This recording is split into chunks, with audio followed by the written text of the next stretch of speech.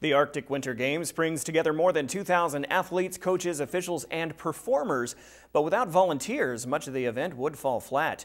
The News Center's Tyson Paris-Hansen spoke with volunteers today about their experiences. How hard are you working, or what's it feel like? Well, we're judges for speed skating, so it's been very exciting and interesting too. Yeah, it has been. And a little hard, I've got to say, but it's been great. Yeah. I took the week off from work so I could help with this great organization, and it's been fun and exciting. Mm-hmm.